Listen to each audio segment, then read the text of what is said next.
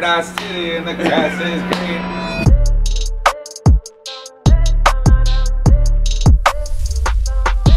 Chico, you ready? Lights!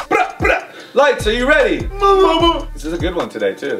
I'm excited for this one. We got a cool early bird. There's some new birds in the nest, and I feel like it's right that you guys should check them out first. You know how we do things. We run you through the shoes, show you the details, give you release dates, and then at the end we give you our opinion for each shoe. I'm looking down at these shoes right now, and I low-key would probably take each one. I would too. As for certain, I'm getting 2 out of the 3. So here's the thing. Have we ever been able to say that about a complete early bird? No. Like, I'll take every single one? Never. These are hard. This will be the first time that I can strongly agree with every single shoe on the floor as far as just fitting how I like shoes, as far as whether colorways or the materials used or the silhouette. Let's jump right into it. Which one do you want to do first? So I want to do what we always do, go novice to expert. Boom, boom, boom. Really? Yeah. I was going to go the other way. Boom, boom, boom. But I just straight across. So here's my thing. I was going to go the other way. I was going to go...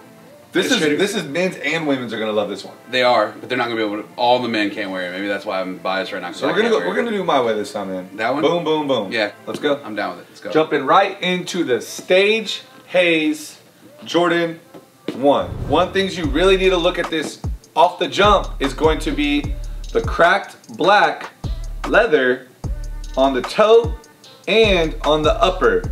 Now the black cracked leather on here is going to be the same as the Alma Meunier. Yeah, it looks just like it. Now it doesn't feel the same as cracky. You know why? It's like a rough material. It's because the Almas are suede. So it's gonna have the same cracks all the way around in anything that you see black, and it looks really nice cracked. It's even cracked on the check. If you look, the check is also cracked as well. This is how you do quality control sometimes. You just go ahead and give it a little push in, and if you can see the indentation in with your finger, it lets you know that's how you know. Some good leather. Well, you can see all the little spider webs, the little cracks and everything that goes with it around your finger. That's my test. That's some good leather right there. Good leather. Now, aside from the cracked leather, it's got the suede on the back. And this is actually some good suede on the heel. If you look closely, it's some nice suede. They're giving us all sorts of materials on this, right? My favorite part about this is the main 3 colors, black, white, and gray. Right. They go with everything. And then they got a hint of coral on the actual tag on the tongue, as well as inside. Reminds me of almost like a SB dunk, like an old dunk. And anything else inside there? No, just a simple little Nike Air, as you can see on the insole. Nice little pink to go with it. On the description it said coral. Yeah. It looks more pink to me. Coral's gonna be more of a darker, deeper pink. But this one's kind of, I mean, look at the sole. It's kind of, it's Easterish. It's super, very Easterish. This silhouette and this colorway, this is nice. It reminds me of like an upgraded Baron. You remember the Barons? The Barons had like a little drawn out of just the same color spread out evenly around it. More gray was on the Baron. This looks like they really took, like you were saying, a black toe, right? Yep. And then just swapped out the back 2 colors through the cracking on it, right? Bro, look at just look right here. Yeah, look at, that part's Look at the leather right there. Yeah, look at that. It's good. It's good leather. This is awesome. Hey, I'm not gonna give. I'm not giving it shattered backboard leather. No. Level, but not. You know. I mean, the next one we're gonna show, or the last one we're showing you, is comparable to shattered leather. Yeah, but I don't call it. You know what I call the worst kind of leather? McDonald's leather. Damn. That's like the bottom of the barrel leather. That's Mickey D leather. It doesn't have Mickey D leather, but it's got, and it doesn't have shattered backboard leather, but it's somewhere in between, you know? So, would you rock it? I'd rock it, for sure. I would definitely rock it. This definitely should join my lineup of shoes. Yeah. And I just feel like it's easy to rock with. You know what I think? And I really like this black crack. I didn't like it on the Alma Meunier 1. They gotta give you coral laces, right? They for sure should. They gotta give you coral If they don't give you coral laces, then something's wrong. But usually the hint on the tag, sometimes they rock with the lace to go with it to pop it out. For sure. So definitely a cool shoe. And the release date on this one? It's May 14th. So May 14th. Now I will say this, Scott. Since we got coral hits on this, it's only fair we go into another pink hit, right? Definitely got to jump into the same pink on pink. You feel me? Let's go. This one is my favorite shoe out of what we're showing y'all today.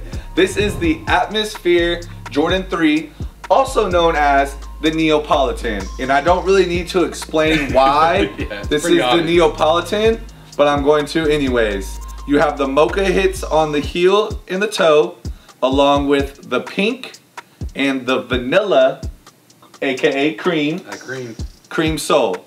And then collectively all three together is what?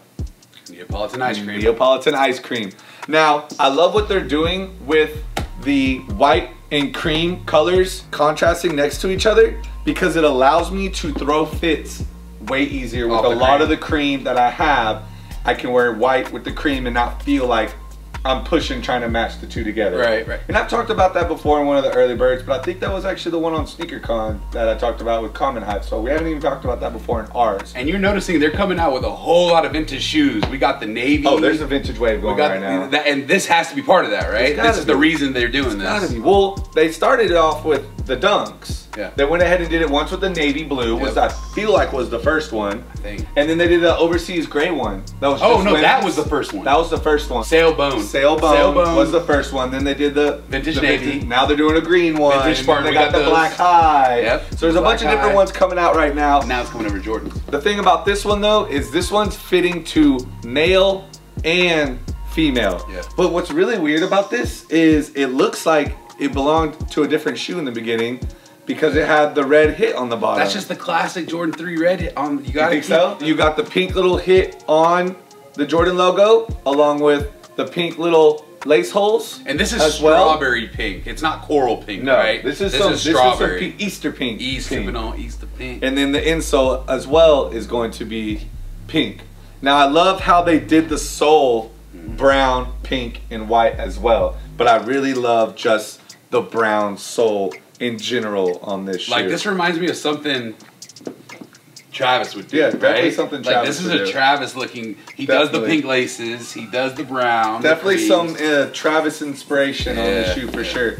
This is going to be the #1 shoe out of the 3 we're showing y'all today that I in fact want and need. And I posted it on my Instagram. Yeah. And everybody in fact wants and needs this shoe, especially the females. But downfall, this is a women's exclusive. They might do extended sizes. We don't know yet.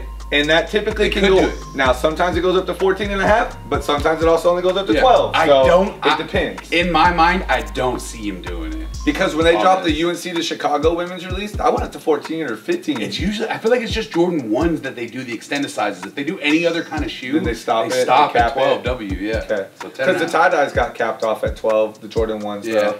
I honestly don't know how they decide which is which. I don't know. But, Ian, you might not make the cut. I might not make the cut. I'm sorry. I'll make the cut. I make the cut every time. Just like you said, you like this shoe as your #1.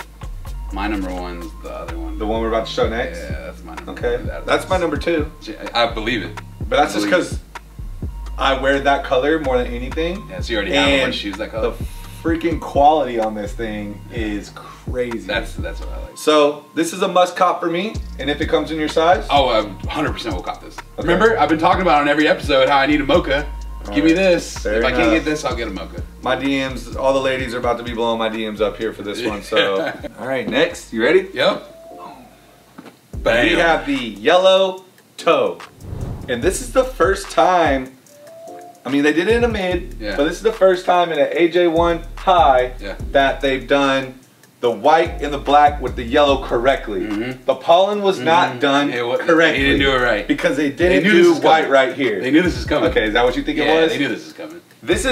This jumps over the pollen to me, no matter what, because of the white hit in the center. Just look at the leather you see on the side panel. This is what we call all the time shattered backboard leather. You know? It's definitely equivalent. And I feel like after the shattered backboards, it's almost like an end of an era in a sense. Like, of course, 4 years later, they dropped the pine greens and the core purples, and then 5 years later, they dropped the obsidian.